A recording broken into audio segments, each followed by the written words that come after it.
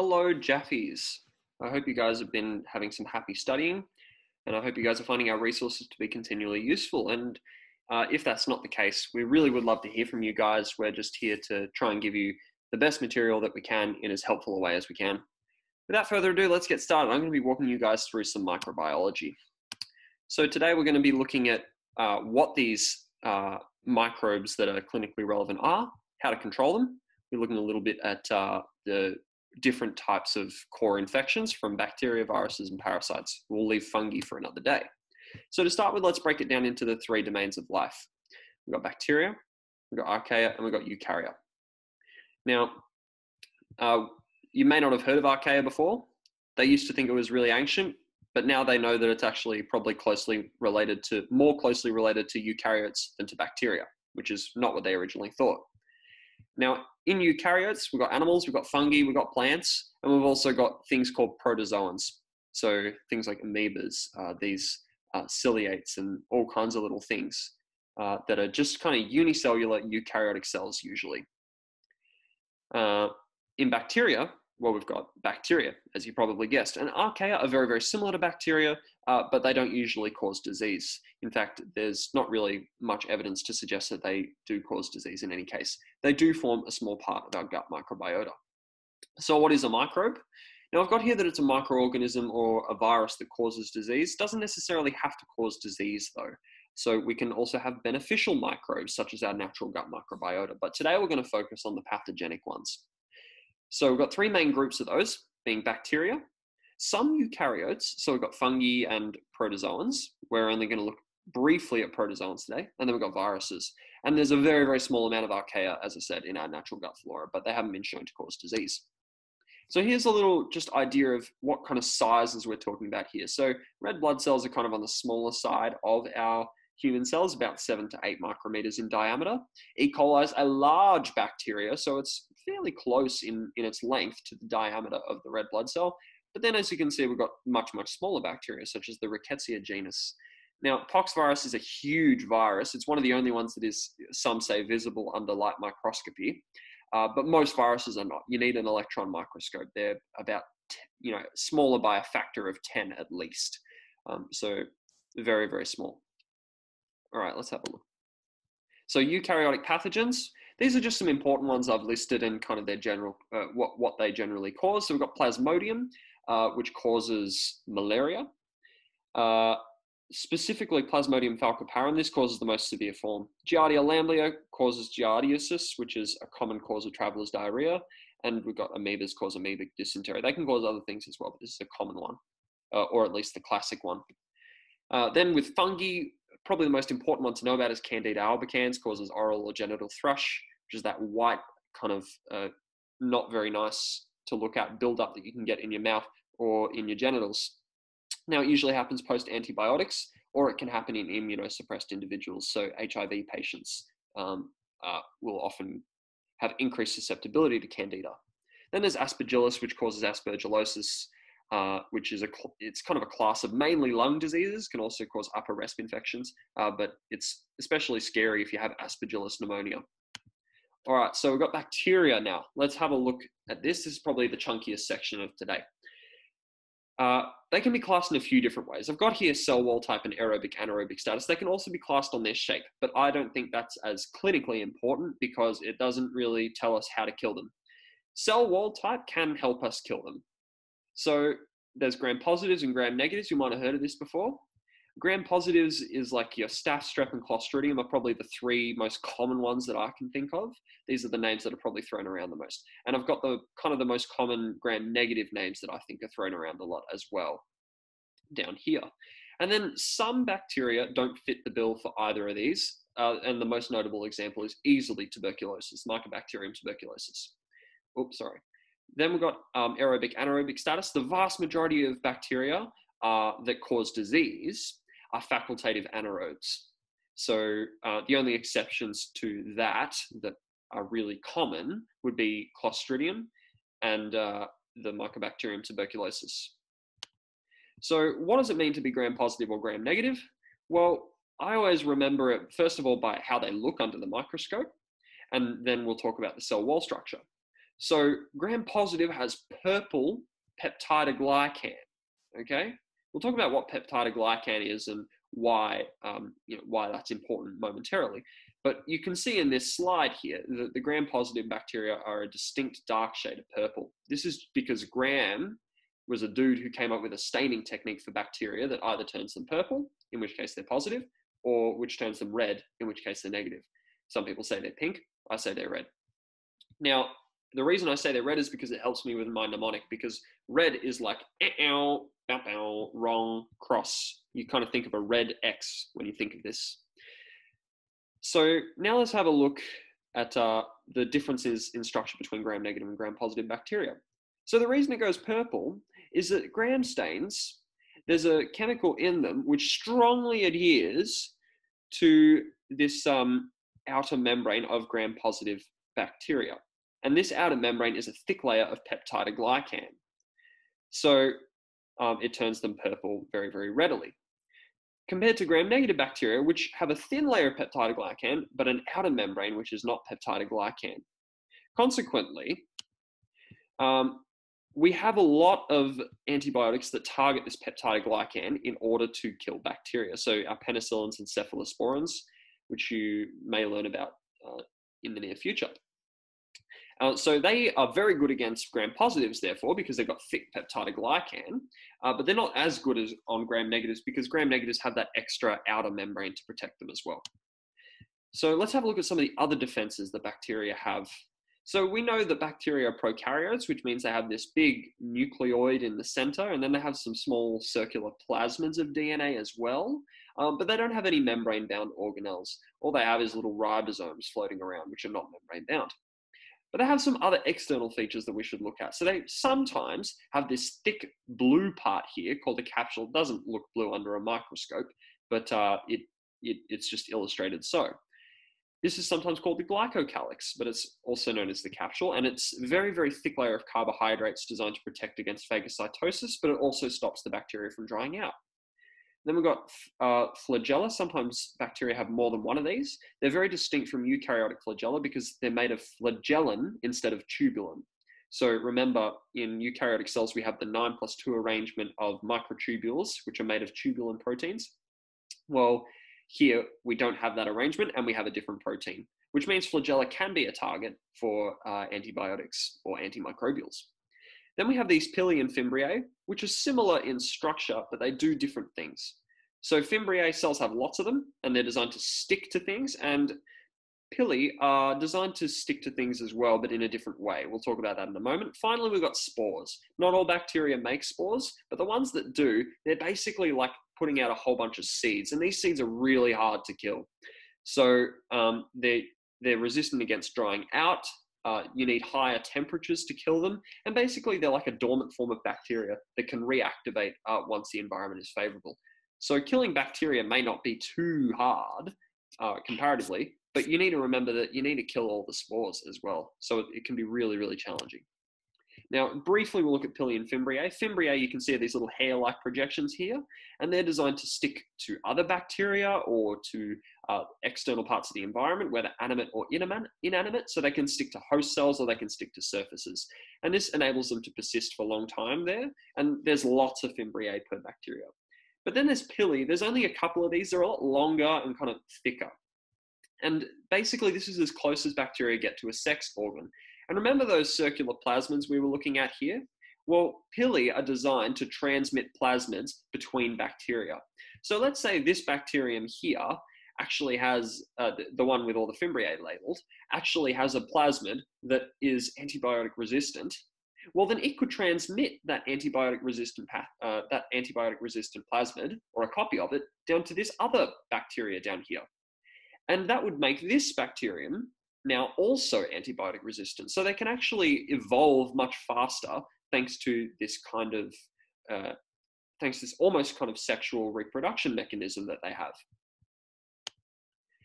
Now let's have a quick look at bacterial replication. The most important thing to know about this is that it's not mitosis. It's a little bit different. There's no anaphase, metaphase, all that kind of stuff. We don't have chromosomes lining up on the metaphase plate. They simply duplicate their central chromosome. They try and duplicate it at the plasmids as well, and then they just divide in half with one half having one chromosome and the other having another. So you get two identical daughter cells in essence. Very, very simple, almost primitive procedure. Now, the most clinically important bacteria I've put in this table, I won't go through all of them, but staph and strep are names you're going to hear all the time. Sometimes, in fact, a lot of the time, they infect similar tissues, so they can do soft tissue infection. They're both known for something called necrotizing fasciitis in the media. Necrotizing fasciitis scientifically, in the media, they often call it flesh-eating bacteria. So if you're unfamiliar, I don't recommend Googling. It's quite a horrible site unless you're, I guess, particularly curious for that.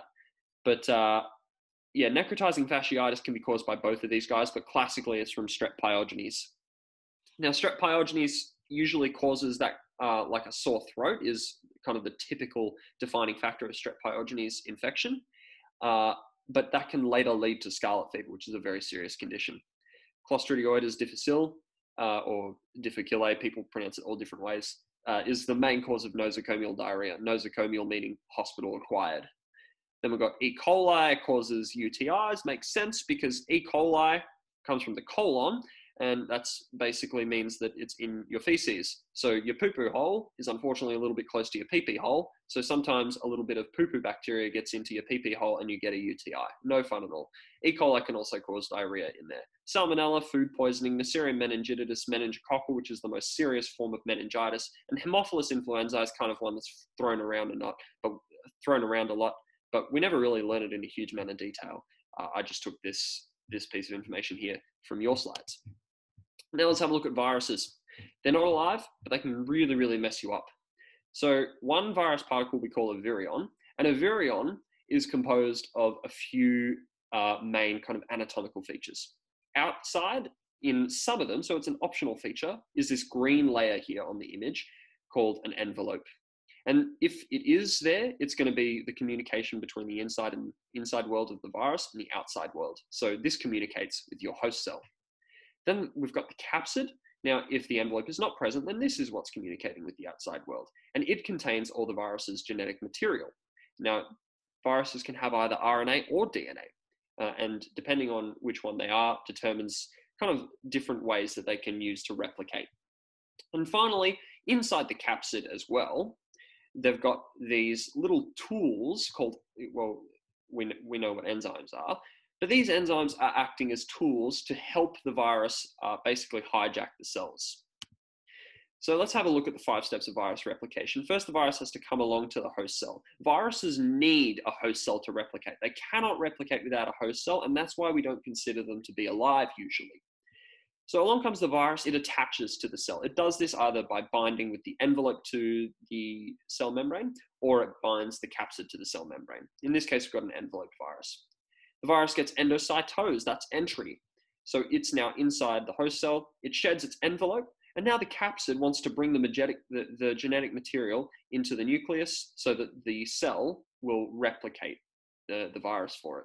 So it travels to the nucleus, and what it does is it incorporates that genetic material inside the capsid with the host cell's genetic material, which you can kind of see in this diagram here. And once it does that, the host cell, if it hasn't worked out that it's infected with a virus yet, it will proceed to transcribe and translate its genome as normal. And now that there's viral components to that genome, it's going to be producing viral proteins as well as normal proteins.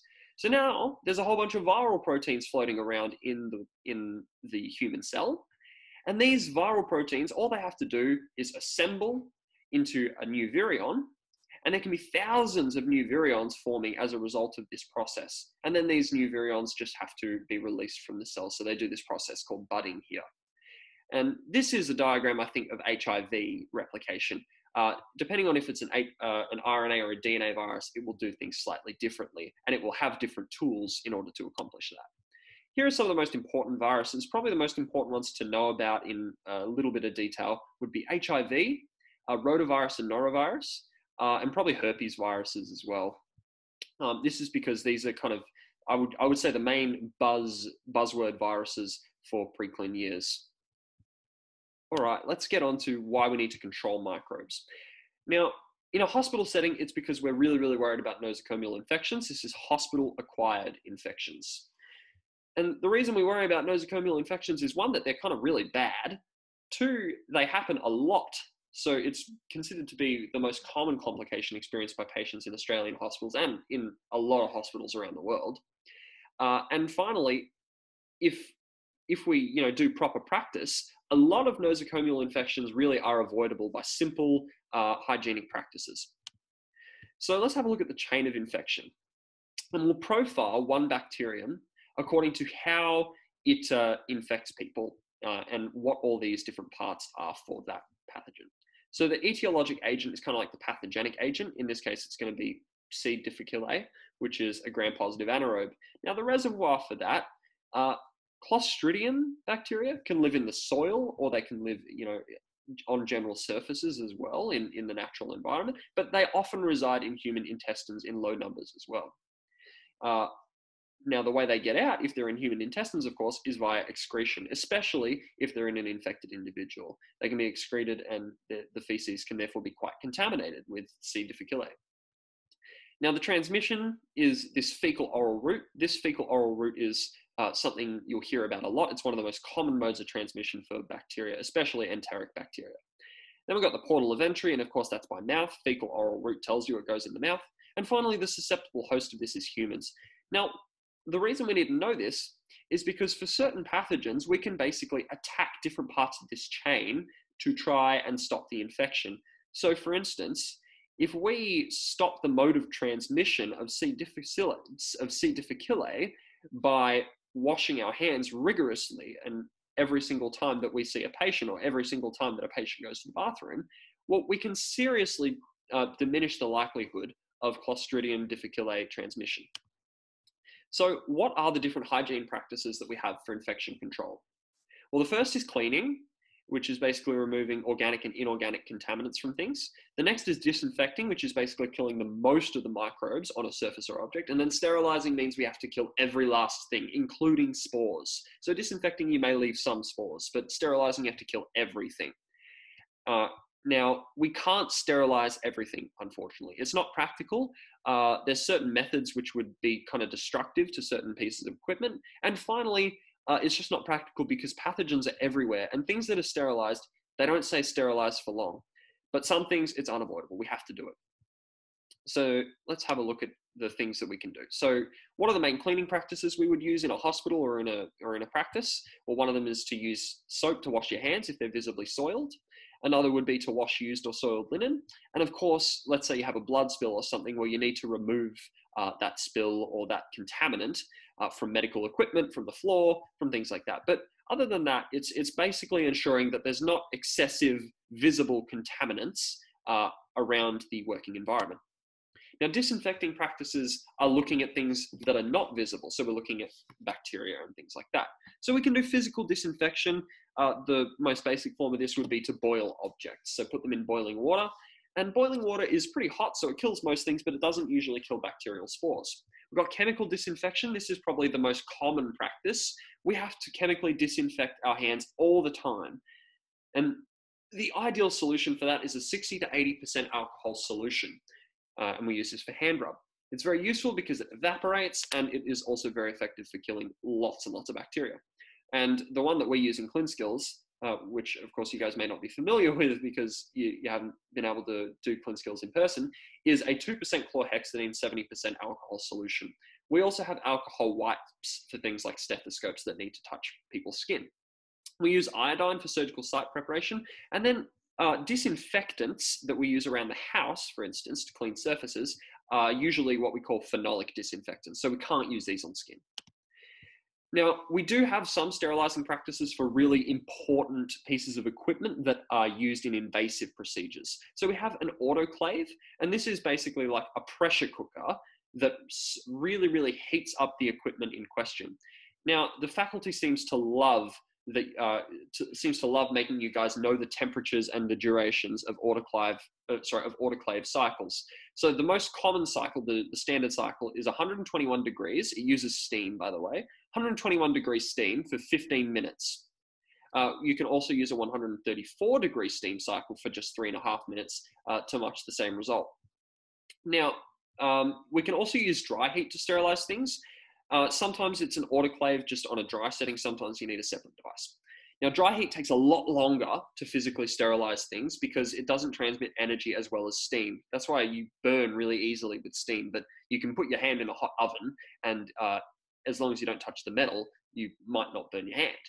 So with dry heat, you need a 160-degree oven, and you need to expose the item to it for 2 hours, and 170 degrees is 1 hour. Now, we also use chemical sterilization. So we can use ethylene oxide gas, or we can use these glutaraldehyde or formaldehyde solutions. But these guys are really toxic, so we can't use them on humans, obviously, for much the same reason that we can't put humans in an autoclave. But we do need chemical sterilization for lots of equipment. There's lots of like plastic or rubbery equipments that you can't really put in an autoclave because they would burn. So for instance, catheters, which are, and specifically we're usually talking about intravenous catheters here, which would go into your radial or brachial artery and go all the way through your arteries into your heart. Well, these catheters need to be very, very sterile because they come in direct contact with your blood. So we chemically sterilize these.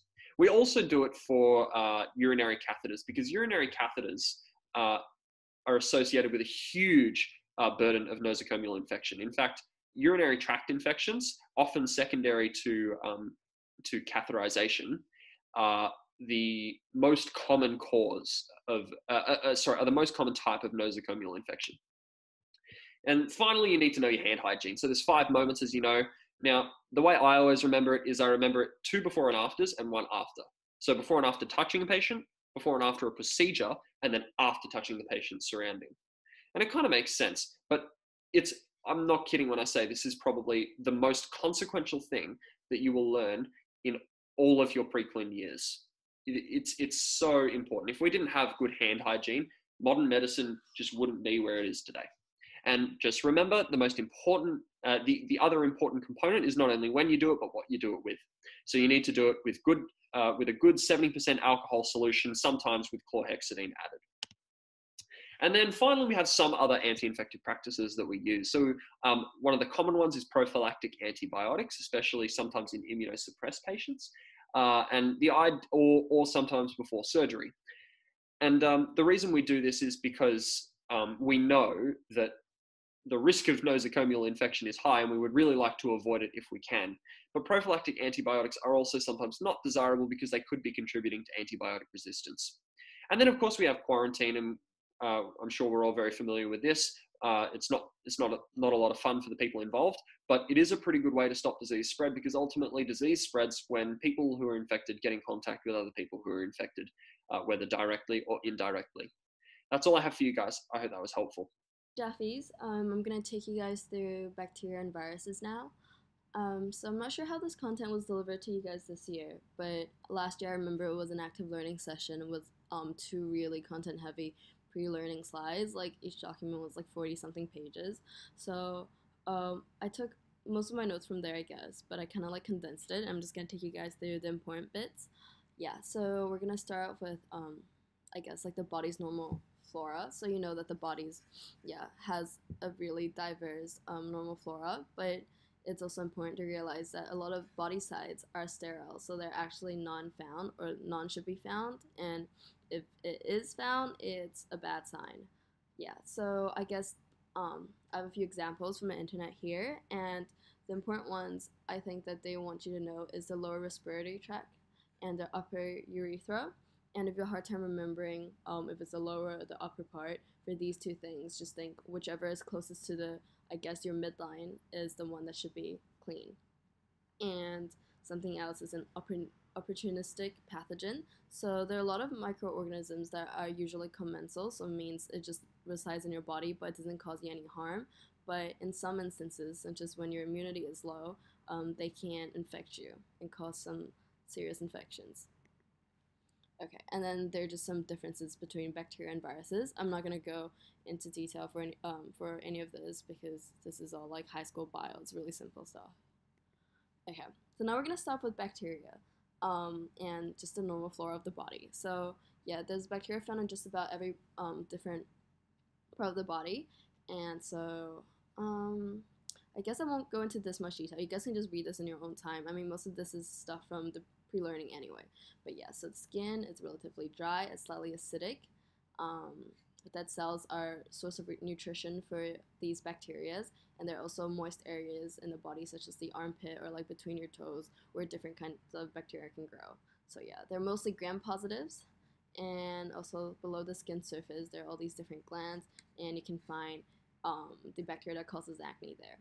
And for the nose and oral cavity, these bacteria must be tougher as there's mechanical removal, such as like you blowing your nose and stuff like that. Yeah, and there's a lot of gram positives and gram negatives. And yeah, so I should mention that for all of these, she gave you a lot of examples, and I guess there's no need to memorize all of them. It's just you'll see a lot of them over time, and I think in the second semester you'll learn more about like bacterial and viral pathogenesis, and there's a lot of repetition, and that's how you like eventually um, memorize some of these, or like get to know some of these. Alright, and now in the mouth, the saliva and food that you eat are all sources of nutrients for these bacteria, but the saliva also contains antibacterial substances such as lysosomes, and these make it difficult for some bacteria to grow. And so organisms must attach to surfaces such as your gums and teeth to resist the flushing action of your saliva. That's why it's important to brush your teeth to get rid of them in these surfaces. And then on your teeth as well, there's stuff that's like attached to it, and they normally are anchored to your teeth with this like polysaccharide matrix, so to form something called like a biofilm, which you'll learn about more. But it's just basically like these bacteria like are so sticky that they kind of form a film around your teeth. And then there's the respiratory tract. So there's the upper and the lower. So the lower is supposed to be sterile, and it's because it has this like mucociliary staircase. So in the epithelial cells, there's cilia, and they secrete mucus, and then they kind of like propel all the bacteria upwards towards your mouth to flush it out. And there are also macrophages in the alveolus of your tongue that gets rid of all these like bacteria. But on the other hand, on the upper respiratory tract, you can find gram positives, cocci, bacilli, gram negative cocci. Yeah, all of this stuff is not that important to memorize at this point at all. It just, I guess, for like an understanding. Yeah, and then there's a bunch of other examples they gave you that are found in different parts of the tract. Yeah, and for the stomach, so you should know that the stomach is a really hostile environment because it's very acidic. It's got a pH of like 2. Yeah, so in the gastromucosa, you can actually find some microorganisms that can actually tolerate this acidity. Yeah, and peptic ulcer disease is caused by something called Helicobacter pylori, and apparently it's found in like half of the human population or something. But in some people, they can cause peptic ulcers. Yeah. And then in your gastrointestinal tract, so as the pH increases further away from the stomach, of course the bacterial numbers increase because then the environment is easier for them to grow. So in the small intestine, there's also bile and pancreatic secretions for digestions that also kind of inhibit the growth of some bacteria. But yeah, so numbers increase from your duodenum to your jejunum to the ileum. And yeah, but ileum is towards the end of your small intestine, therefore you're expected to have kind of like a similar environment as your large intestine. So it's kind of similar to the colon with many gram positives and gram negatives. In your large intestine, there is a lot of bacteria apparently. There's over 400 different types, and they make up 30% of your fecal volume. Yeah, these are just some examples. And they're actually strictly anaerobic because I guess there's no oxygen that can be found there. So yeah. So yeah, many gram negatives, but also some gram positives. Oops, this negative wasn't meant to be there. Yeah. And then in your genitourinary tract, so the upper tract, the part that's closer to your insides, I guess, like your kidney and your upper urethra, they're usually sterile. But in the lower urethra, it's a different case, and especially in females, you have organisms from the skin, the vagina, or the colon, and these are mostly flushed out by like the urine, but sometimes, especially E. coli can persist and cause UTIs. So yeah, UTIs are mostly always caused by E. coli. And yeah, in your vagina, it's very complex, and the most abundant is lactobacilli, and these are just all responsible for maintaining the pH of the vagina and stuff like that. Yeah, and apparently the bladder has research has shown that it has its own microbiota as well. Okay, now we're gonna look at the disease process of bacteria. So there are different states, I guess, between a bacteria and the host. So usually there's a balance in our body between these bacteria trying to attack us and our defense, so we keep it down, right? But sometimes an infection can arise from either opportunistic pathogens, so stuff that's already in our body, microbes already in our body, but they suddenly find a way to attack because our immunity is low or something like that. Or it could just be some microbes that we acquire from the environment, so I guess something that we catch. And then here's some terminology. So pathogen is just a microbe that has the potential to cause disease in us, and pathogenicity is the ability of it to cause disease. Virulence is a measure of the pathogenicity, and the virulence factor is stuff, different things expressed by pathogens that help them to cause the disease. And yeah, so there's the steps of an infectious disease, and this is yeah, so it's existent, reservoir, mode of transmission, means of entry, and host susceptibility. So this is all stuff that's going to come up again next time, so don't worry about too much. Yeah, so the thing that sets pathogens apart from our normal flora is that they have to express virulence determinants, and these can help them do different things, such as adhesions, like sticking to our own cells, sticking to the host cells to damage them. Or sometimes they have capsules that make it hard for them to be phagocytosed, or some even secrete like endotoxins, exotoxins that can damage our body. Yeah, so to establish disease, the pathogen must enter the body, it must colonize our body, it has to evade our host immunity defenses, multiply and disseminate, and then cause damage to the host. And yeah, so there are many different sources of infection, and for it to leave the body to shed.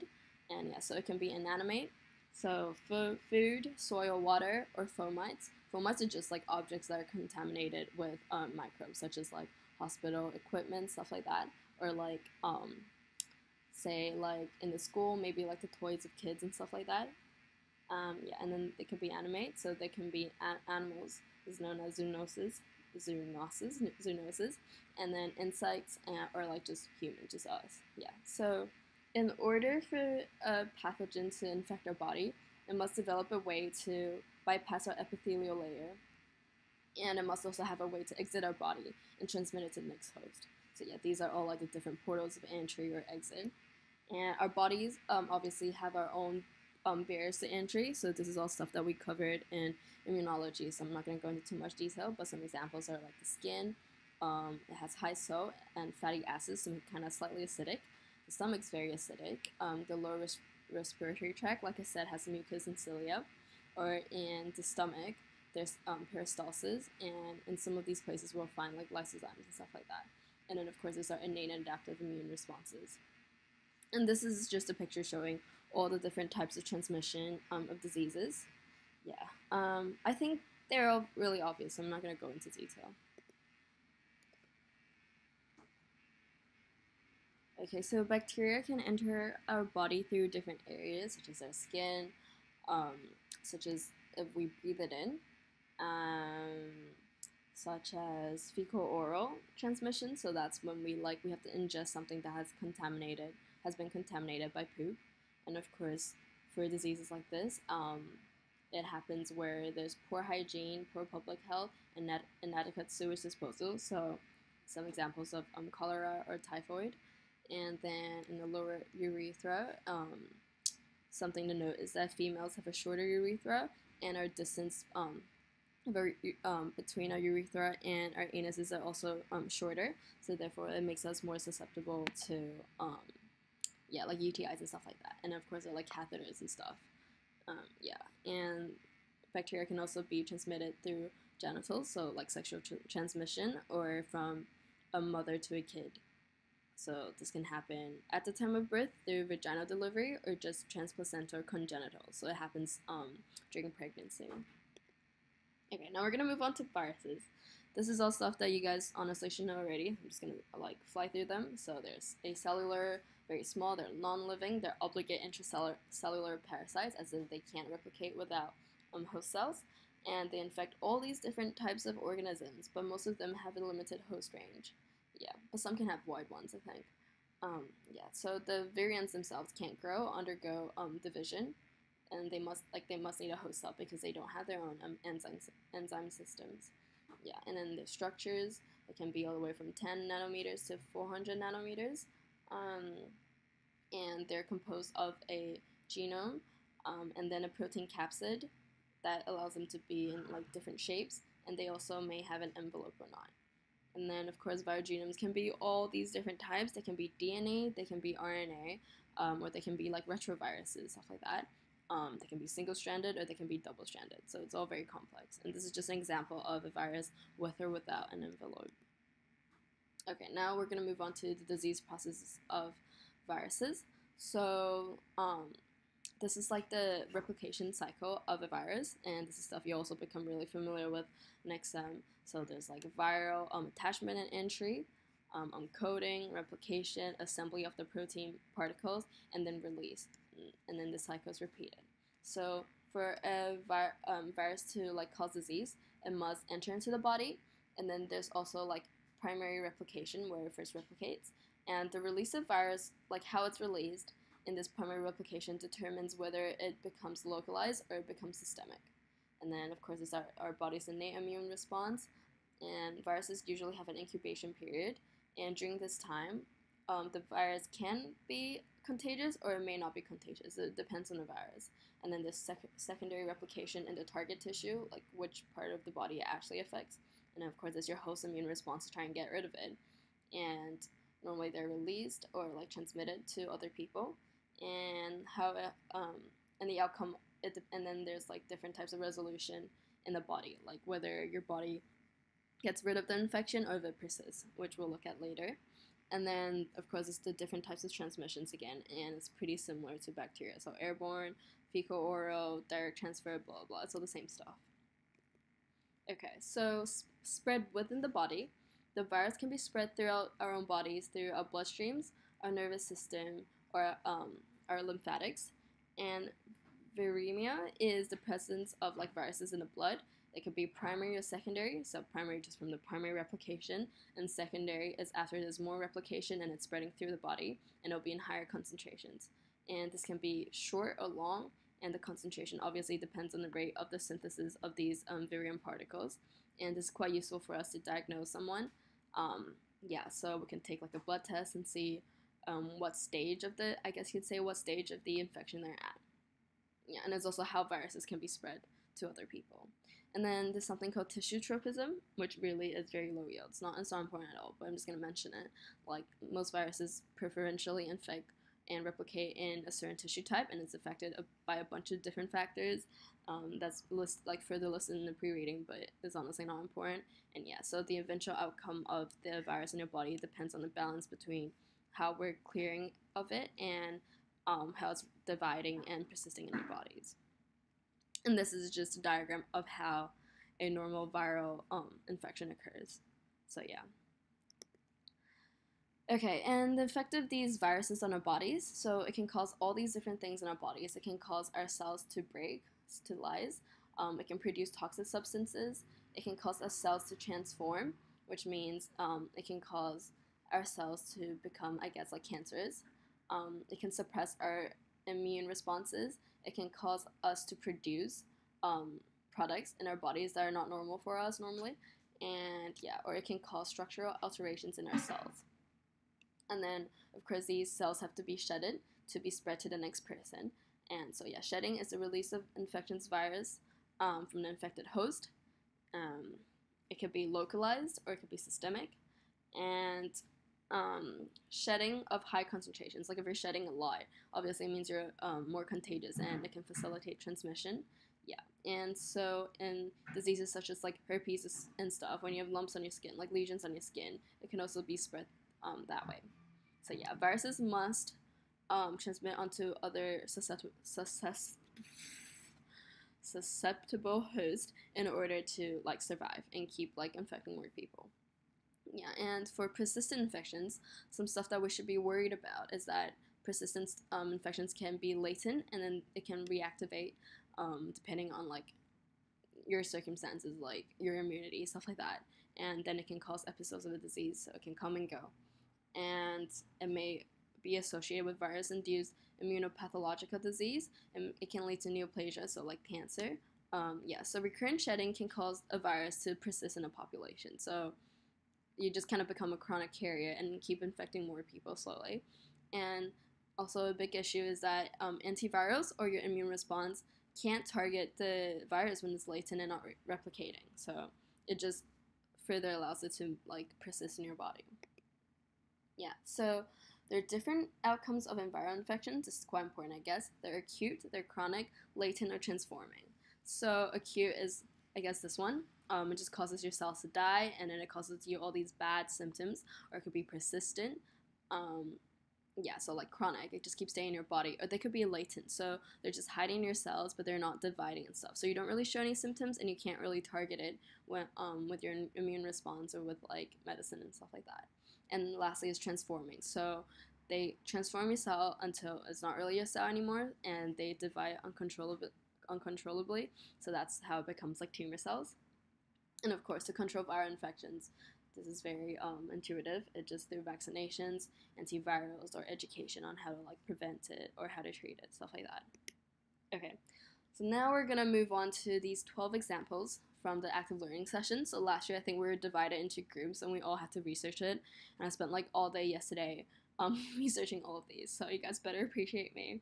Just kidding. But yeah, I cannot tell you how important this is. This is all diseases that you have to know eventually. But whether how much detail you have to memorize it right now, I guess it's debatable. But yeah, I'm just gonna go over them. It's good, I guess. Like when someone talks about it, it's all repetition. It helps you remember it.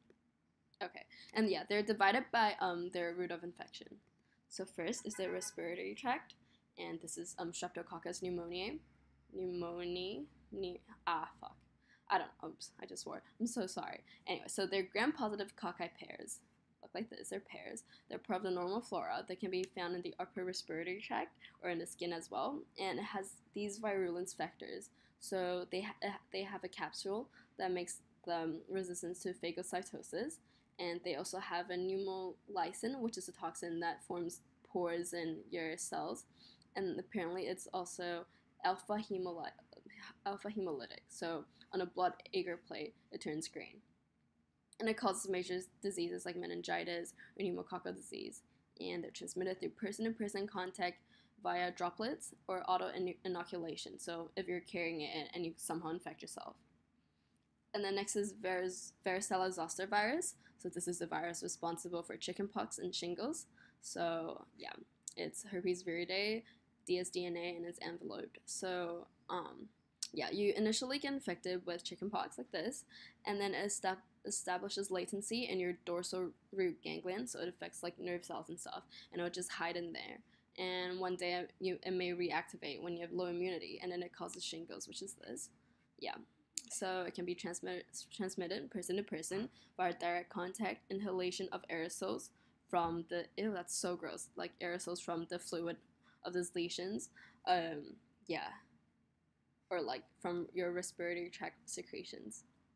Yeah. And it causes like viremia. It can be found in the blood. Oh god, why did I agree to do microbiology? I can't pronounce any of these words. Just bear with me, guys. There's Salmonella typhi? I don't know. Gram-negative bacillus. Is normally not found in the normal flora, and it's transmitted through contaminated food, especially like animal meats. And so that's why you have to thoroughly cook them to make sure you kill off all these bacteria. And it causes typhoid fever, also known as enteric fever, which is characterized by high fever, prostration. Apparently it means like if you're like weak and on the floor, I think, abdominal pain, and a rose-colored rash. So they can be chronic carriers that are symptomatic, but they can still but they're still infectious because they're still shedding. Yeah, and it's prevented by avoiding fecal contamination of water, food supplies with proper hygiene, waste management, water purification, stuff like that. And then there's rotavirus. So you should always remember that rotavirus is like the biggest cause of diarrhea around the world, especially in kids and infants. It's normally not part of the normal flora. It's a Reoviridae, dsDNA non-enveloped, and it causes acute systemic infection leading to isotonic diarrhea. Yes, so I think it kills a lot of children every year, and it's transmitted via fecal-oral route through person-to-person contact or by fomites. So of course, if you're like at like a nursery or whatever, and one kid is infected, and they play with a toy, and then you end up having all the kids infected, and it's actually prevented by improved sanitation, of course, which is especially important in really underdeveloped worlds, or oral vaccines. So yeah, I think rotavirus is pretty uncommon in more developed countries because we have vaccines and stuff like that. And now we're gonna move on to the skin. So there's Staph aureus. You heard about Staph aureus all the time because they're just so bad. I guess. So they're gram-positive cocci, and Meredith likes to describe it as gray blood clusters. So I guess it does look like that. It is part of the normal flora. It's found in your nose and on your skin, and it's transmitted via direct contact with someone infected with contaminated objects or inhaling it. Yeah, and the active learning, she wanted us to give 4 types of different staph infections, so I'll give you some. Here they are. Here's some examples. Yep. And it's got a lot of virulence factors. That's why I say it's so bad. It's got all these bad things that help them infect us. And for example, it's got penicillinase. So penicillin doesn't work on it because it like deactivates the drug. It's got something called protein A, which binds to our IgGs, like our antibodies, and prevent opsonization and phagocytosis. And then, of course, there's MRSA. There's the methicillin-resistant Staph aureus. So yeah, it's antibiotic resistant, and it causes all these nosocomial infections in hospital settings, and it leads to all these complications such as pneumonia that are extremely difficult to treat. Yeah. And then there's HPV. So I think a lot of us get vaccinated, or we should be vaccinated against this, and it's an STI, but it can cause common warts like that. Yeah, so it's a papilloma virus. It's small. It has a circular dsDNA. It's non-enveloped, and it's icosahedral. And yeah, so it's transmitted usually via sexual contact, and vertical transmission, so from a mom to a baby. Yeah, so there are many types of HPV, and they all kind of infect different body parts. Like some is more like the skin, and some is more like the genital area. Yeah, so the ones that affect the genital area associated with a bunch of cancers, like cervical cancer, cancer, vaginal cancer, stuff like that. And of course, it's as it is an STI, it can be prevented with condoms and the vaccine, which is Gardasil. Yeah, and you can see it like causing these warts on the body. Next, we're gonna move on to bacteria that pathogens that infect the genitourinary tract. So the most common cause of UTIs is E. coli. It's a gram-negative rod. Yeah, and so the source is usually from the anus to the urethra. I guess, I don't know, like if you're wearing your underwear and it's moving around, I guess it can like smear. Okay, yeah, I'm not gonna go there. Anyway, so, crap, sorry, I forgot to remove that. Anyway, virulence factors, it's got adhesins, so fimbriae, that allows it to attach to host cells. It has enterotoxin, hemolysin, and it's got a capsule or H antigen, all these random stuff. Yeah, it's the most abundant normal flora micro in the adult female genitourinary tract. And normally we have lactobacillus. Normally vaginas have lactobacillus acidophilus to maintain a pH. And antibiotic treatment against these can cause something called like genital thrush, like vaginal thrush, caused by Candida albicans. This is all stuff that's gonna come like again and again. I think, which lecture was it? It was a lecture about like parasites and stuff, and she mentions this all the time. And then next is HIV. You guys probably know a bit about HIV already. It's a retroviridae. It's a positive sense single-stranded RNA retrovirus, and it's enveloped. It's got 2 glycoproteins on its surface, so GP120, GP41, and these help with the virus attaching to host cells and entering them. Yeah, so it's transmitted by sexual intercourse, sharing needles, and vertical transmission. And when it infects a host, it can remain latent in your body for up to years, so it just doesn't replicate in your body. Yeah, and it causes immunodeficiency in the host by targeting their immune cells, so CD4 plus T cells. So it significantly weakens the host immune system, and it allows them to be susceptible to all these diseases that none of us like ever get it normally. And now it's transplacental and perinatal. So an example of transplacental is syphilis. So transplacental just means that this disease can be passed from mother to kid while during pregnancy, while perinatal means it's passed during delivery and stuff like that. So yeah, Treponema pallidum. So sorry if it's wrong. It's a gram-negative, spiral-shaped, obligate internal parasite. Yeah, it causes syphilis. It's transmitted sexually or from mother to child in utero, and this is known as congenital syphilis. And yeah, so congenital syphilis in kids, it causes facial abnormalities, something called Saberschen, so it's when like your legs are wonky and like bendy. It can also cause deafness.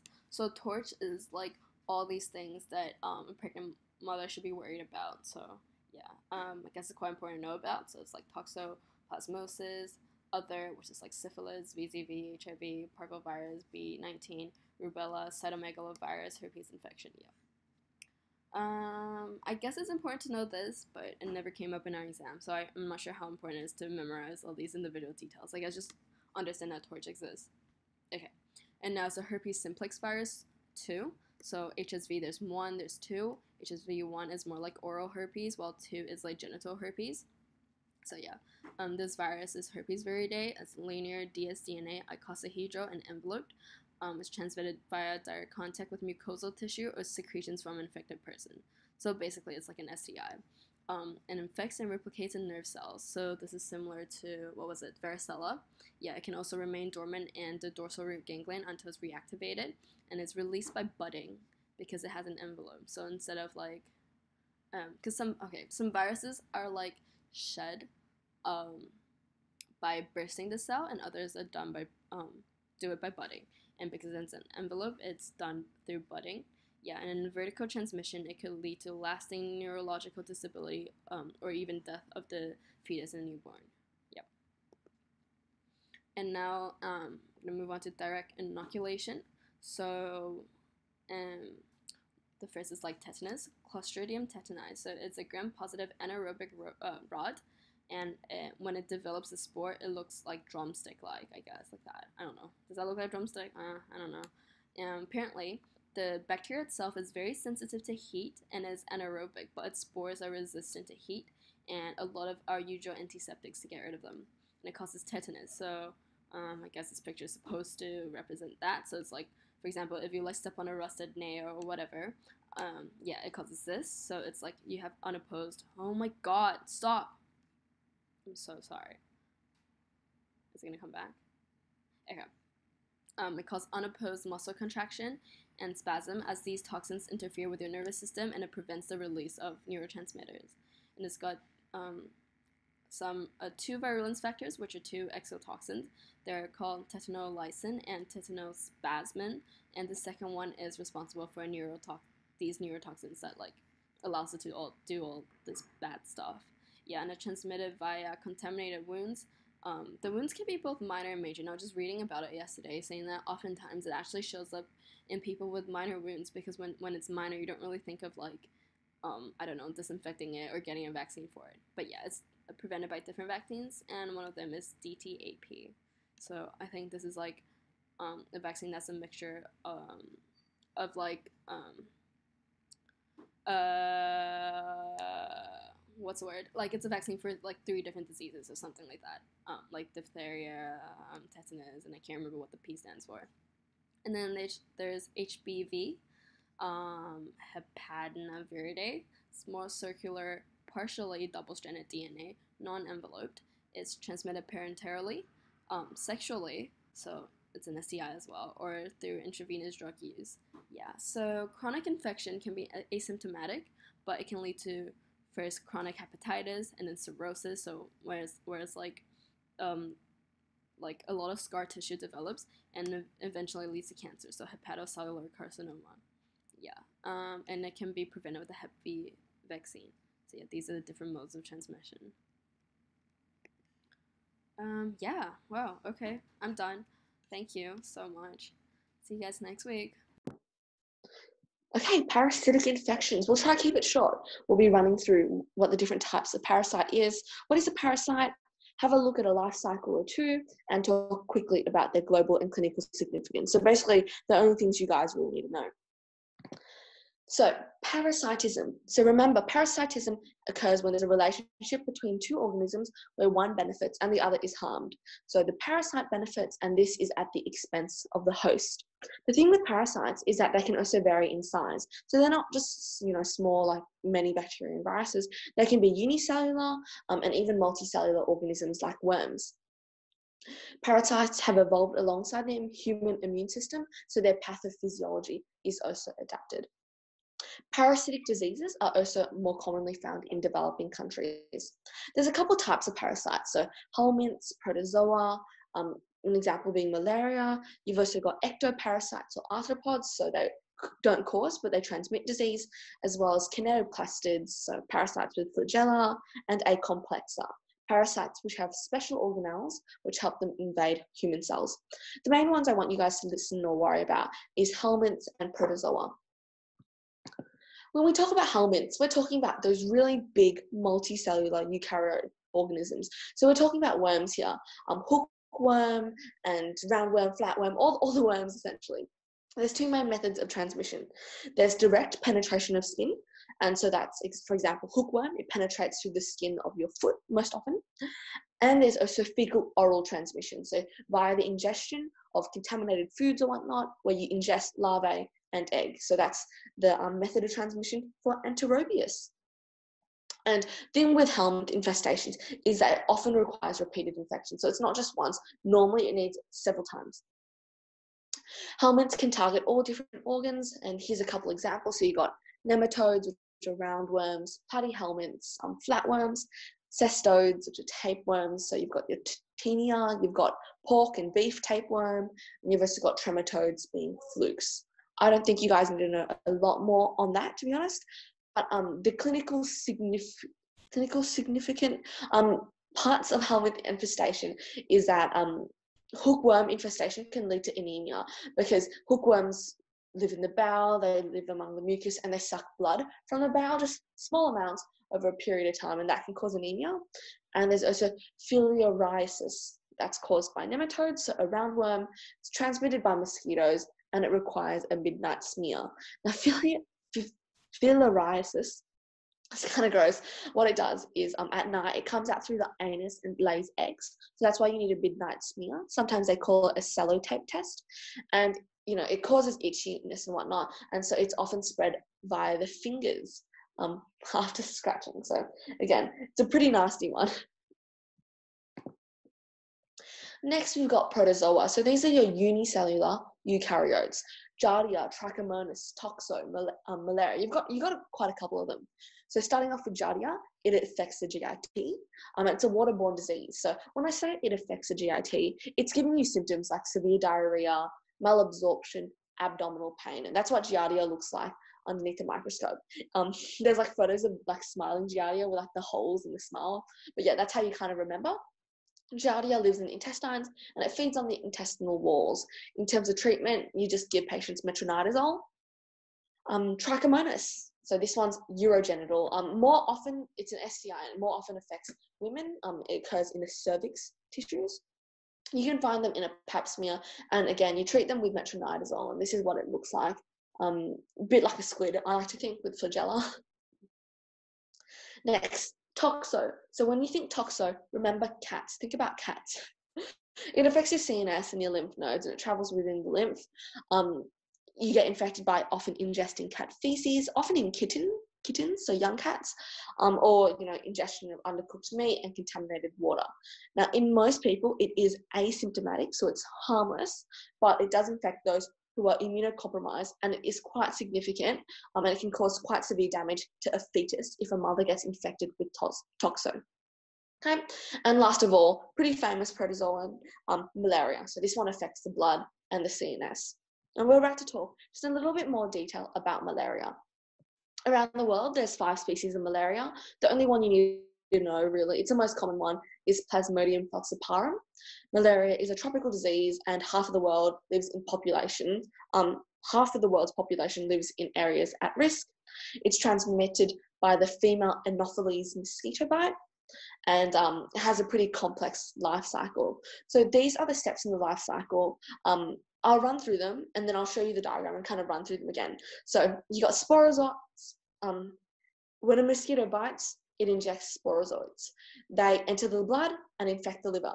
There, they undergo replication as merozoites via the liver, and that's called the liver cycle. Then they infect red blood cells and become trophozoites, and eventually schizonts, which rupture and spreads more merozoites. So they spread themselves within the blood. They can also develop into gametocytes and join with oocytes when a mosquito bites the human again, and that will form oocysts, and more sporozoites are formed, and the cycle recommences.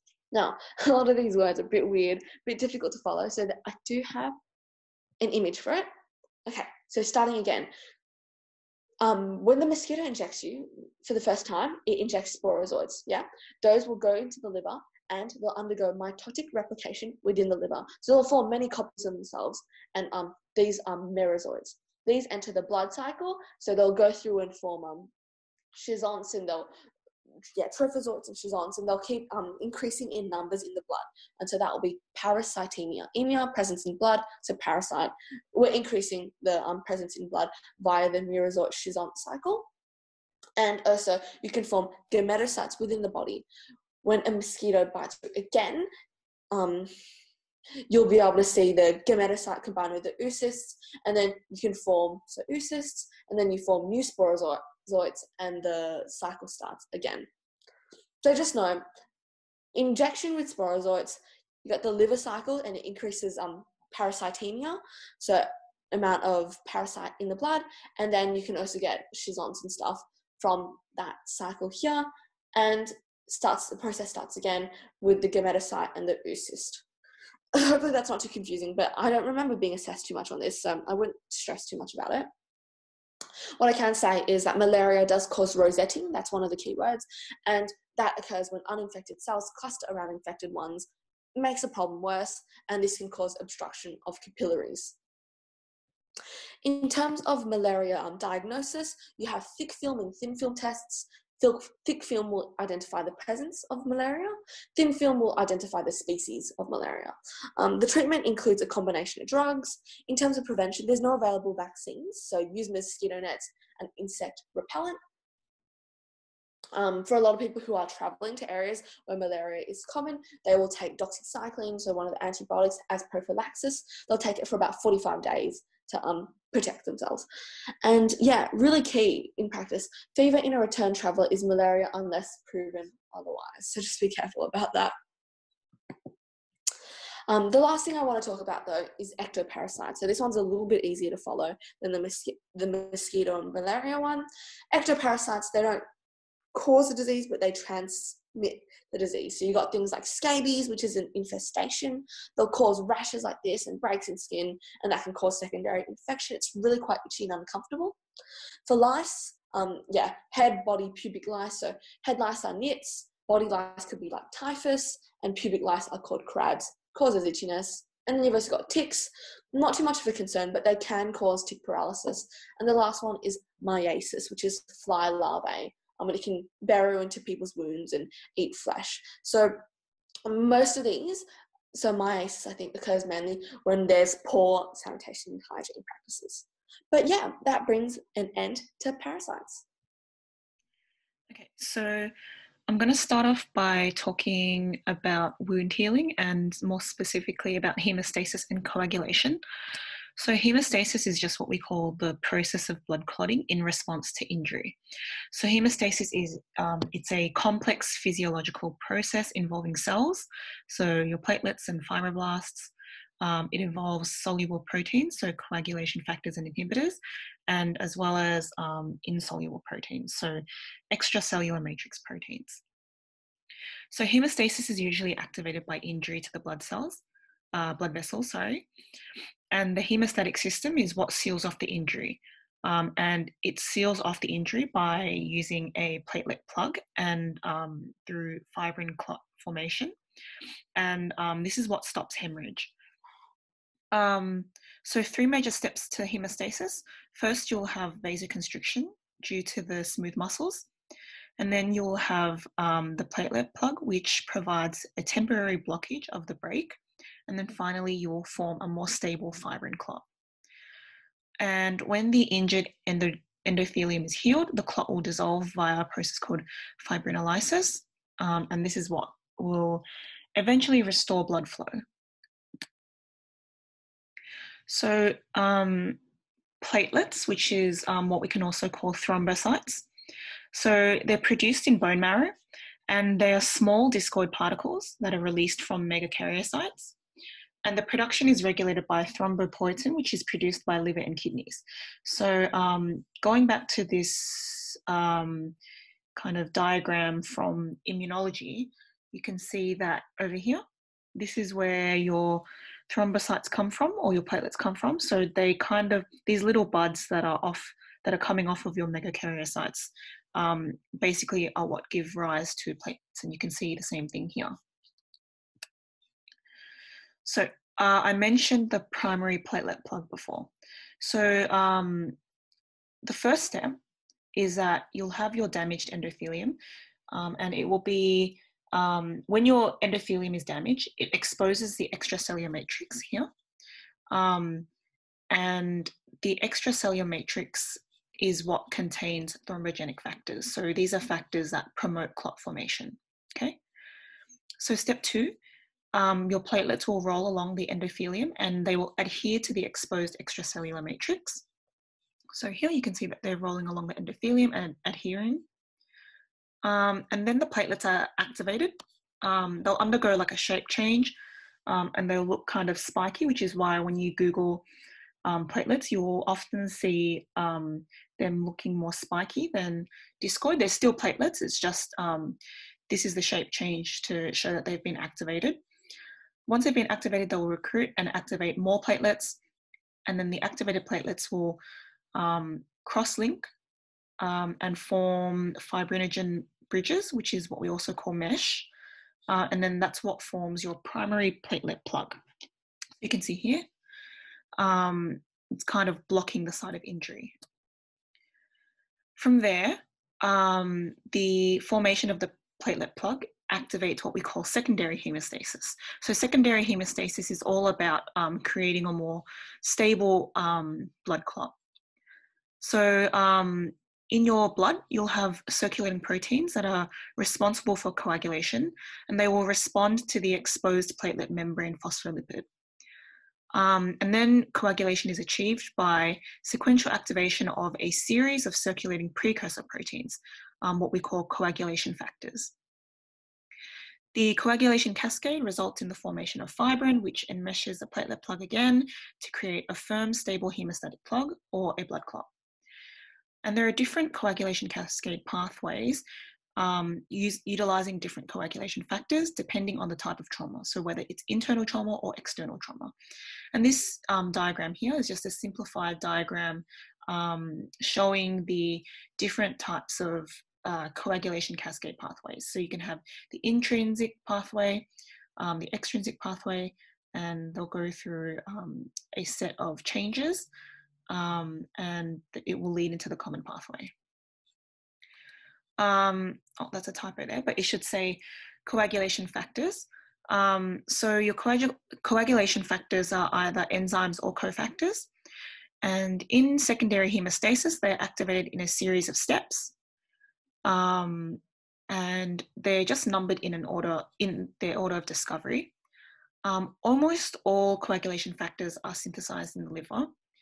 And this is just a little fact that will become a bit more relevant later on. So vitamin K is required for the synthesis of factors 2, 7, 9, and 10. And it also reverses the effects of warfarin. So an easy way to remember this is to just remember your Australian TV channels. So channel 2 is ABC, channel 7, channel 9, channel 10. So it seems like a lot. You definitely don't need to remember like this whole table. It's just giving you context for explaining the coagulation cascade pathway. So coagulation cascade pathways, you saw this image before. So your intrinsic pathway, the blue, what we also call the contact activation pathway, it's activated by damage within the blood vessel. And it can also be activated by plaques as well. So I think at first glance, it seems very complicated, but basically all you need to know that the intrinsic pathway, again, so it's just activated by damage inside the blood cell. You'll have, so 12A means that it's factor 12 that's been activated, okay? So I talked about precursors before. So just remember that it's not going straight away to 12A, okay? So first you're going to have some kind of trauma that turns factor 12 into factor 12A. And then from there, factor 12A can activate factor 11, which turns into factor 11A, okay? So it's activated. And then again, 9A, so factor 9 will become the activated form, and then it will work together with the activated form of factor 8, so 8A, and then it will enter the common pathway, which is what we see here. The extrinsic pathway, or the tissue factor pathway, is activated by damage to the tissue, and it also uses factor 3. So similar kind of idea here, you have tissue damage, then you will look at the activation of factor 7 into 7A. It will work with tissue factor, which is basically factor 3, and then it will enter the common pathway. So we just call it the common pathway because it's this exact same pathway is shared between both the intrinsic and extrinsic pathway. So in the common pathway, you have 10A, and then converted into 2A and then 1A. So here you get thrombin, which converts fibrinogen, which is the inactivated form of fibrin. Okay, so thrombin converts fibrinogen into fibrin, which is the stable version. And then at this stage, the fibrin stage, is where your mesh occurs to create a stable clot. Okay, so a bit more about the formation of a stable clot. So fibrinogen, which is factor 1, okay, and remember fibrin is what we call factor 1A. Okay, so fibrinogen, factor 1, it's a large glycoprotein circulating in the blood. It's comprised of 2 pairs of 3 polypeptide chains. So your alpha polypeptide, and you've got 2 alpha and then 2 beta, the green, and then 2 gamma, which is the red, and it forms what we call a dimer, right? Because it's 2 pairs of the same chains. Okay, so the first step of the formation of a stable clot. So first you'll have thrombin, which is 2A.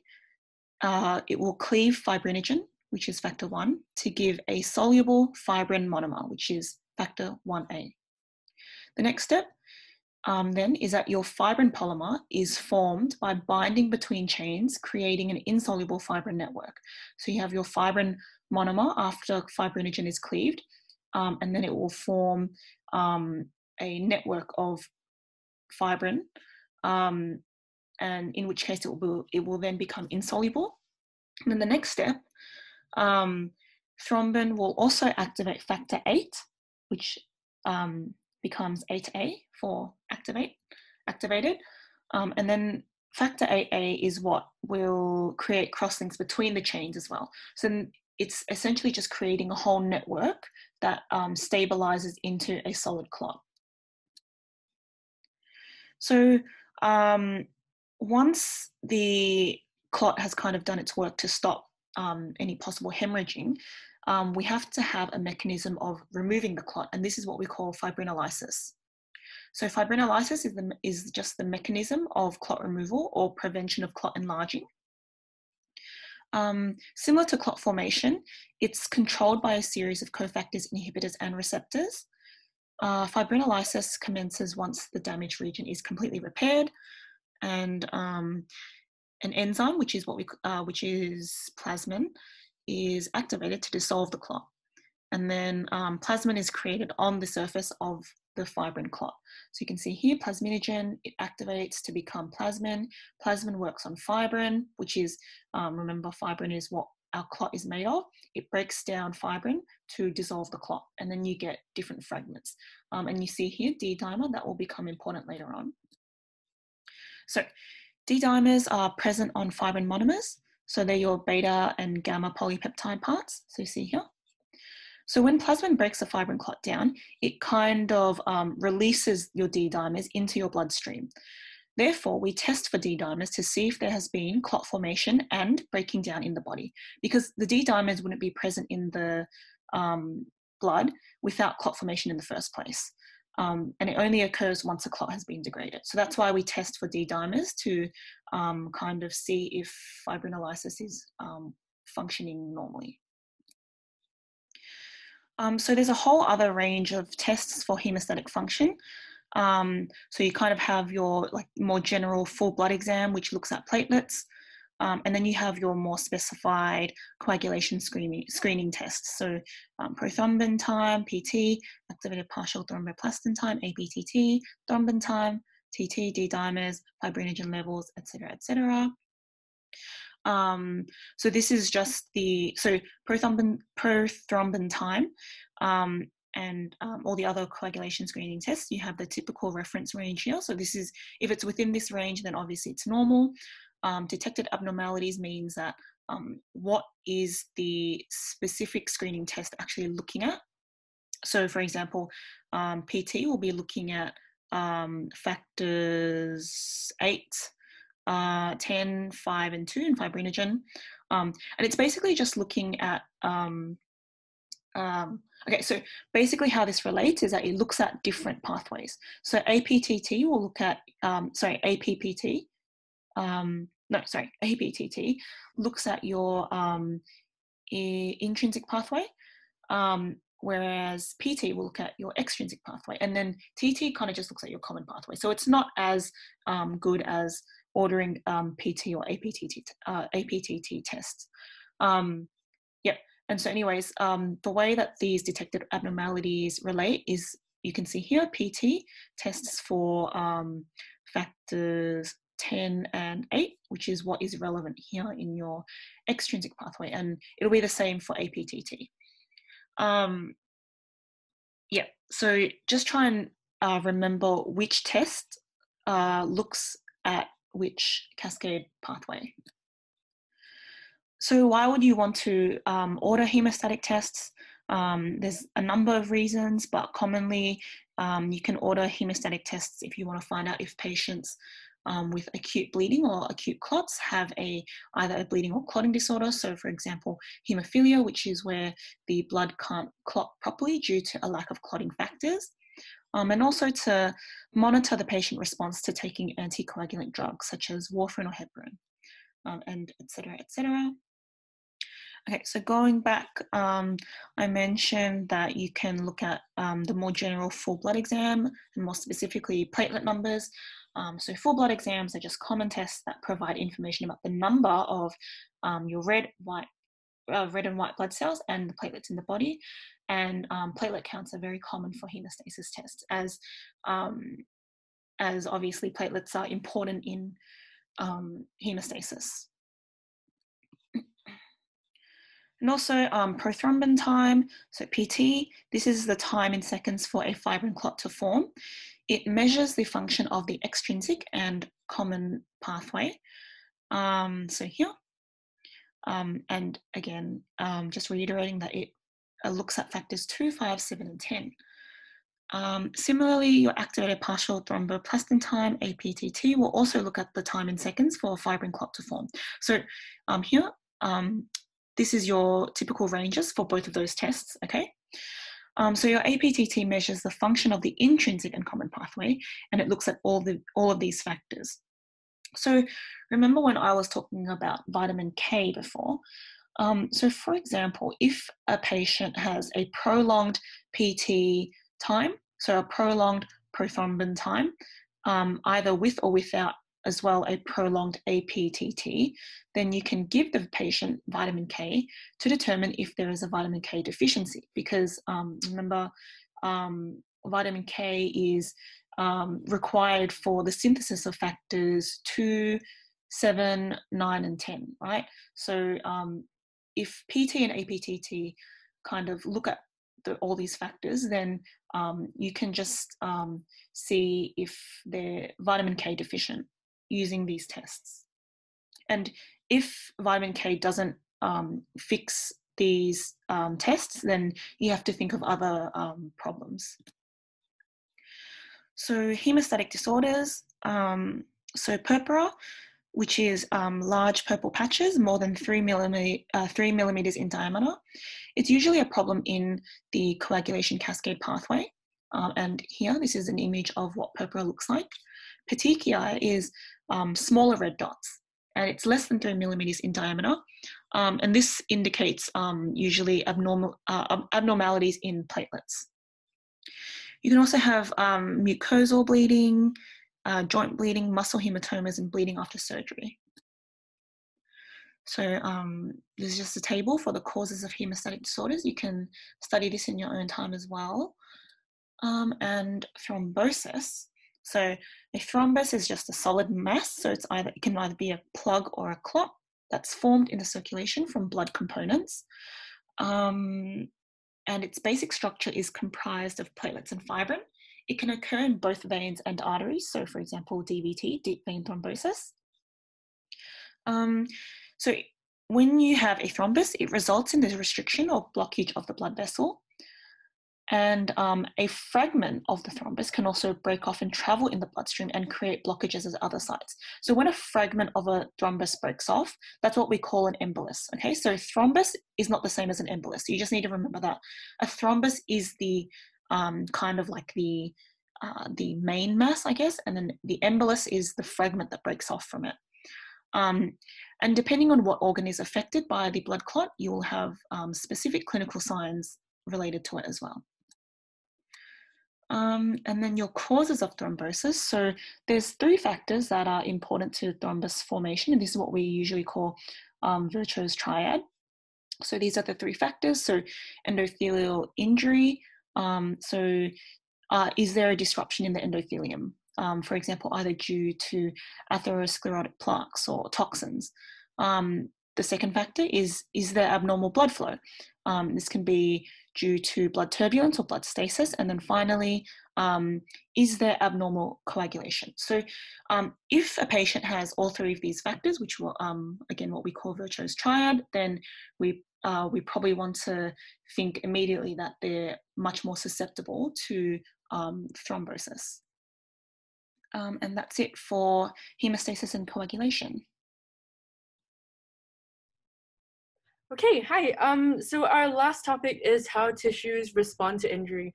As you can see, everything that we really need to cover is right in this mind map right here. I think it's going to be provided in your lectures.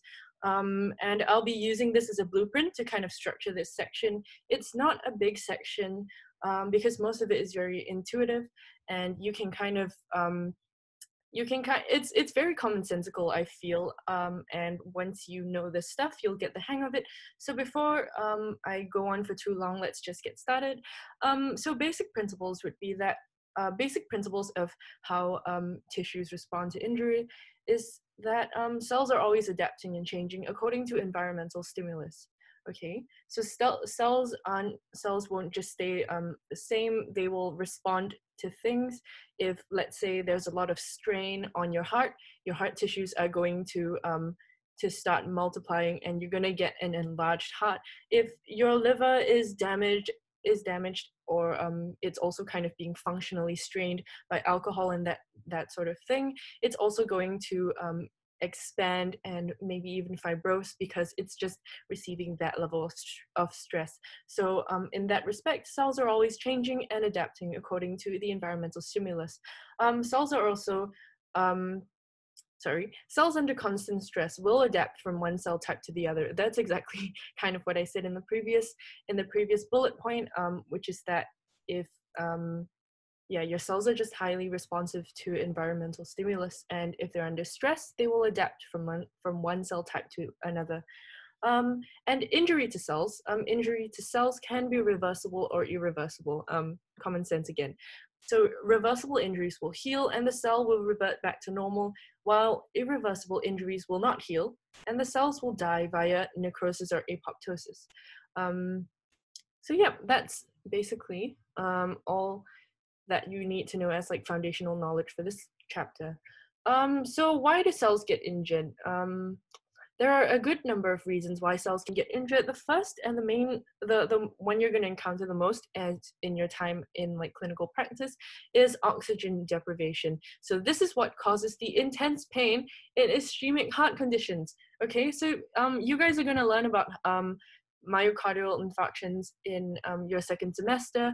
You're going to learn that when your heart, when the blood vessels that supply blood to your heart have been blocked, have been occluded, oxygen doesn't get to the tissue in your heart like cardiac muscle tissue, and this causes this causes injury to your cardiac muscle tissue. This causes your cardiac muscle tissue to sort of die off or get inflamed, and this kind of irritates the nerves around the heart, and this is what causes the intense pain in when you have a heart attack. Quite apart from also causing the life-threatening nature of a heart attack. So yeah, oxygen deprivation, that's a big thing you should look out for in cellular injury. So there's chemical agents also. You just kind of think back to, you know, if you dunk is a bit dark. If you get splashed by acid, I really hope that doesn't happen to anyone here, but if you get splashed by acid, you are injuring your skin cells, possibly even injuring the cells underneath your skin. And yeah, that causes cellular injury. It can also be from environmental toxins, carbon monoxide, that sort of thing. There's also infectious agents. I'm sure that in the previous topic, the other people in our team have touched on a ton of ways in which bacteria, viruses, parasites, and fungi can actually injure the cell, cause damage to our human bodies. So I won't go too deep into that, but just remember that we have learned that before. There's also immunological reactions.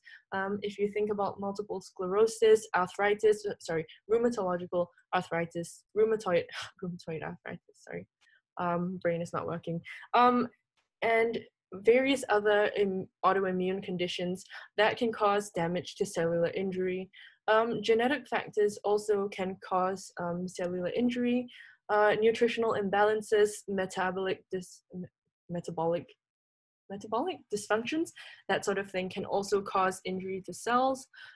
Physical agents, mechanical damage such as lacerations, injuries, and also just aging in general. You would have heard from Craig Hassett that as we get older, our cells have like shortened telomeres, they die off, that sort of thing. So yeah, these are the multiple ways that our cells can face injury. Okay, and on our next slide, we have, sorry about that. Okay, so physical signs of cellular injury. How do you know when cells have been injured? So this again, this is very important to your practice this is very important again to your practice as clinicians. You need to look out for redness. So redness means that there's a dilation of underlying blood vessels at the site of injury.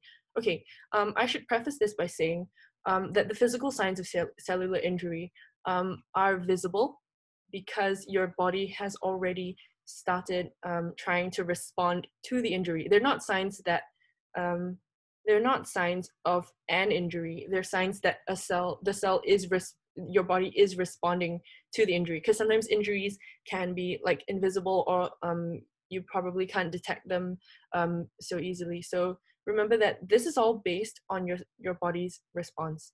Okay, so redness, again, dilation of underlying blood vessels at the site of injury. And why does this happen?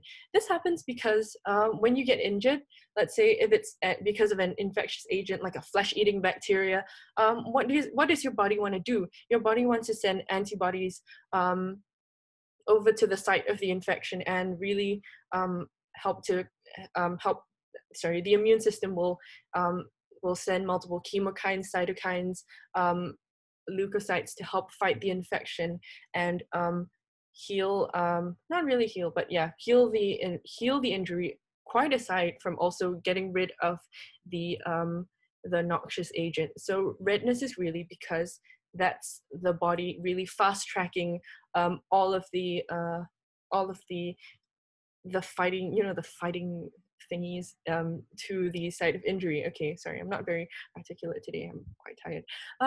Okay, so swelling again. Why is there swelling? Well, it could be also because of the dilation of blood vessels. It could also be because if, let's say, your tissues get damaged, your intracellular fluid could leak out and cause a bit of edema, that sort of thing. So swelling, okay, maybe not that closely related to the body's kind of fight against pathogens, but still it's related. So heat is due to increased blood flow, which transports inflammatory mediators to the site of injury. I'm not sure if you guys have learned this previously in like high school biology or something like that, but a lot of the oh no, wait, I touched on this last week. Yeah. But basically temperature regulation in your body is done through vasodilation and vasoconstriction. That's because your blood actually it kind of retains a lot of heat. So again, if you are in a cold environment, your blood vessels are going to shrink up, vasoconstrict, because they don't want all of this heat that's in your blood to escape to the outside world. So what happens when we have some infection or injury? Your body wants to try and fight whatever's irritating the cells there, and therefore the blood vessels dilate. So what happens when this dilation happens? The blood that is containing, like kind of holding all of your heat inside it, the blood will, there will be an increased flow of blood to that site, and this increased flow of blood to that site will also be carrying all of the like heat in your all of the heat, and this is going to cause this is going to cause heat at the site of injury. I'm sorry, that was really bad in like a physics kind of point of view, which I'm not a physics person. So just know that blood like carries heat. So loss of function. Again, pain or swelling may prevent movement of the injured region. So why do we have pain? Pain, as we're going to discuss in the next section, right down here, pain is caused by the distortion of tissues by swelling, and can also be the side effect of the accumulation of inflammatory mediators. So before I kind of link this back to loss of function, so pain can be caused by distortion of tissues that swell up. That can be the reason why you have pain in nerve, in like compartment syndromes. It's because all of your muscles, they kind of surround, in your leg especially, they're in like compartments that are surrounded by layers of thick membranes. So when injury happens to one of the muscles inside this compartment, you know that because your body wants to fight off, prevent infection, respond to the injury, send clotting factors to that site, there is going to be a lot of swelling there, and that swelling is actually going to cause the volume, the total volume of the muscles inside that compartment to kind of swell up, increase in volume, and that's going to push on the on the nerves that supply that muscle, and that is why you are going to have quite a bit of pain in that section. So that's that explanation really goes more for like mechanical injuries. It can also be applied to things like, as I said earlier, myocardial infarction, and also when you have pulmonary emboli, or like infections in your lungs or damage to your lung tissue. It can cause swelling in the lung tissue that pushes on the nerves that supply the body wall, the wall of your chest, and that, when you push on a nerve, obviously that's not going to feel very good. So that's how pain happens from like a mechanical point of view. But from an inflammatory, more like cellular chemical point of view, we have prostaglandins These are inflammatory markers, and this is prostaglandins are really what kind of mediate pain sensation. Again, this will all be touched on in semester 2. I am literally giving you guys so much semester 2 information, but I feel like when I'm looking back on this stuff now, as somebody who has already gone through semester 2 and a bit of year 2 also, I'm kind of I kind of appreciate the link a bit more. So I'm really hoping that you guys at least will enjoy this kind of big picture view of what you guys are learning now, how it's important to your practice as clinicians. So yeah, prostaglandins, these are prostaglandins are inflammatory mediators, and they're really what and if, let's say, you are having pain medications, NSAIDs, you know, non-steroidal anti-inflammatory anti-inflammatory something, sorry, oh, I'm so sorry, yeah, so if you have NSAIDs, or even if you take corticosteroids, what they're doing is they're fighting your inflammatory markers, which actually contribute to the sensation of pain. Okay, so how does that contribute to loss of function? So pain and severe swelling may prevent movement of the injured region. You just kind of think about it. If, let's say, if you've ever gotten the feeling of having like an insect bite in the middle, in like your elbow there, right? And then like it swells up, and then every time you try and move your elbow, it's like really, I don't know, I just really don't like the feeling. It's really weird. So I would ration it out as, you know, pain and severe swelling is going to stop you from wanting to move a certain area. So that was really long-winded, but I hope that you enjoyed that. Okay, and factors affecting the cell's response. So how are cells going to respond? So what affects how cells are going to respond to all the injuries that I've listed above? So this response is going to depend on how much tissue, or the amount of damage done. So how much tissue has been damaged, how big a chunk has been taken out of your leg by a wild bear, or if it's just kind of like a little abrasion, and the type of tissue that has been injured. So if it's oh, fun fact that I literally just learned like 2 nights ago from my friend in year 5 is that nerves actually, a lot of nerves can't be repaired. So in surgery, if you get like stabbed, you can stitch together your blood vessels, you can stitch together your tissues and like your soft tissues and your skin and all that, but you can't really stitch together your nerves. I guess because nobody wants to put a needle through a nerve, right? That seems kind of crazy, but usually your nerves will kind of join together on their own. But you really kind of just leave your nerves inside the body, kind of like all stringy, like, which I just thought it was really funny. So yeah, so the cell's response really just depends on how capable of regeneration this tissue type is, and lastly, the duration. So how persistent was this injury? Have you been sustaining damage to the same area for a long time? Is this like a flesh-eating bacteria where it's just been gnawing at the same spot for a long time and it's just not being able to heal? Or is this kind of just, you know, a cut that you got on your arm yesterday and you just kind of slap a bandage on it, or just put in a little bit of a few stitches? And yeah, so here, as we see, this is an example of an injury that's probably not going to heal anytime soon. So this really determines the response of the cell to the injury. So on different tissue types. So different tissues have different regenerative properties. So we have labile tissue. Labile is a really gross word, I feel, so ugh. But anyway, labile tissue continuously proliferates, and they're just continuously replacing each other. So the one that I guess immediately comes to mind is your skin. So your squamous epithelium of the mouth, skin, or even your vaginal canal. These are cells that are constantly under like shearing force, and they're therefore cells that continuously have to be replaced. There's also the columnar epithelium of the intestinal tract and the urinary tract. And there's also bone marrow cells. So these are all cells that are continuously replicating. So stable cells, on the other hand, these cells kind of don't really replicate a lot, but they are still quite responsive to injury. So we have liver cells and your alveoli in your lungs. And then lastly, we have permanent cells, so cells that normally don't replicate. So these are neurons, skeletal muscle, and cardiac muscle.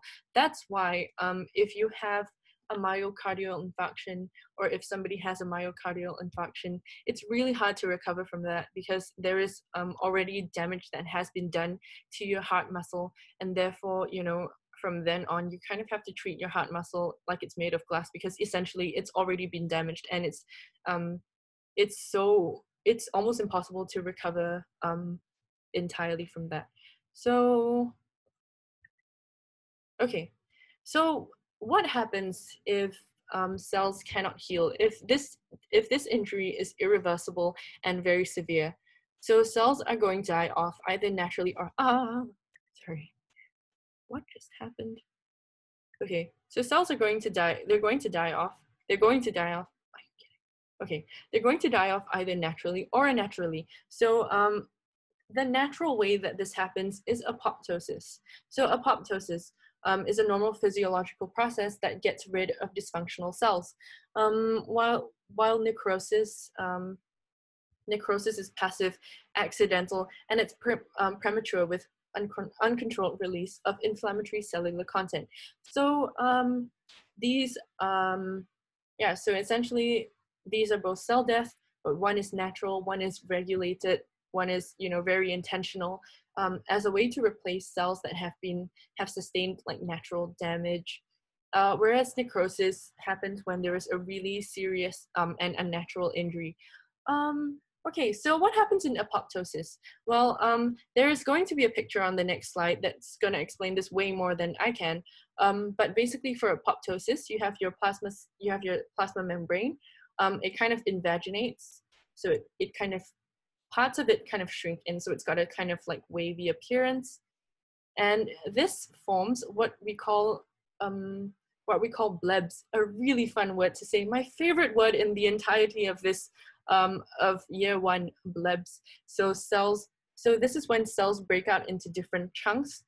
They contain, or these blebs are basically tiny membrane-bound kind of like mini cells that still contain their organelles. They still contain kind of condensed DNA, and they're basically these tiny little apoptotic bodies. So these apoptotic bodies are phagocytosed by macrophages. So they're gotten rid of in a very, very natural kind of way. And there's basically no inflammation, there's no fuss about it. It kind of just shrinks up into these little wavy structures and then goes poof, into tiny blobs, and then it's consumed by macrophages, and then that's it. So there's really no fuss about that. Whereas for necrosis, basically the invagination of plasma membrane of the plasma membrane takes place, and this also forms blebs. But because this is not regulated, these blebs kind of rather than kind of breaking up, they kind of fuse, and the cell kind of swells. The cell swells. The plasma membrane eventually ruptures, releases cellular content into the surroundings, and this triggers an inflammatory response, which, as you can guess, is not good. So, as you can see here, we have the difference between apoptosis and necrosis. So one of them has inflammation, the other one is just naturally taken up by the body itself. And lastly, if let's say the cell hasn't been, if let's say the cell hasn't been exactly injured severely or damaged in such a horrible way, but if it's just under constant stress, these cells are likely to adapt. So there's another thing that we learn in year 2. It's called Barrett's esophagus.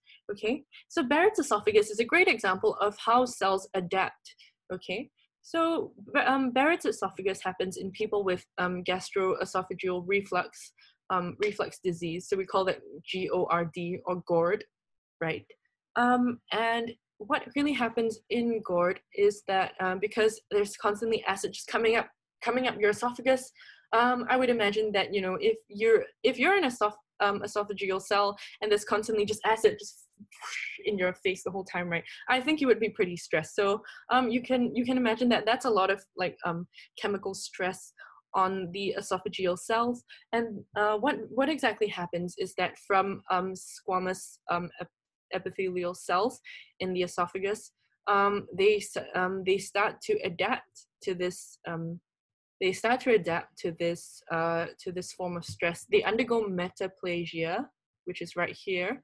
They undergo metaplasia, and they transform from squamous epithelial cells to columnar epithelial cells, which are the same cell type that are present in the stomach, which constantly has your stomach acids in there, kind of churning around, and therefore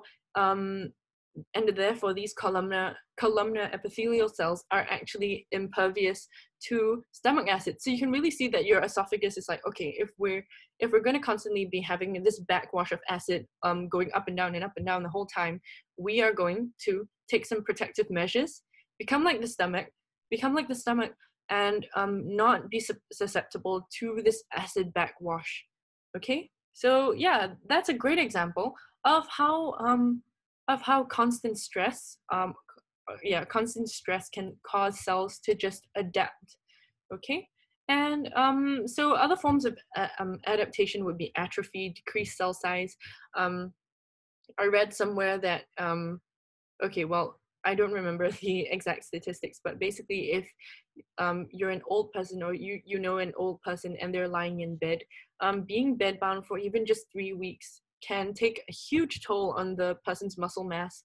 So which can prove really to really be very dangerous to people, especially like athletes who are injured and then have to be bedbound. Like that can really like affect their career. So it's just really sad. There's also hyperplasia. Sorry, hyperplasia is right here.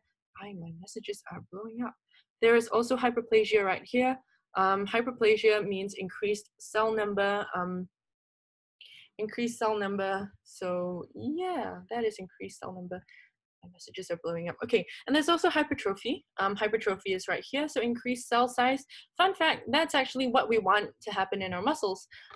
So if you are looking to, so if you guys are looking to have like gains and stuff, right? I've done a bit of reading because, you know, quarantine workouts, but good hypertrophic workouts are heavy weights, low reps. So that actually helps your muscles get used to, you know, the stronger weights, and that that causes hypertrophy in your muscles. So cool stuff, you know. You can get ripped in your brains and ripped in your muscles.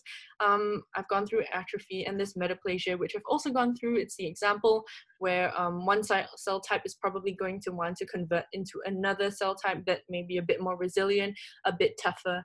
And yeah, so that's basically it. If my messages would stop blowing up, that would be really great. So that's basically it. Thank you guys for sticking around for this session. If you guys like the stuff we're doing, please subscribe, like this video, and also join our Facebook group, which is in the link in description below. If you would like access to these slides, they're also in the link in the description below. And also, if you guys have any questions, don't hesitate to DM us. We can be found on Facebook in the Facebook group, which you guys might want to join. And that's it. I'll see you guys next week. Bye.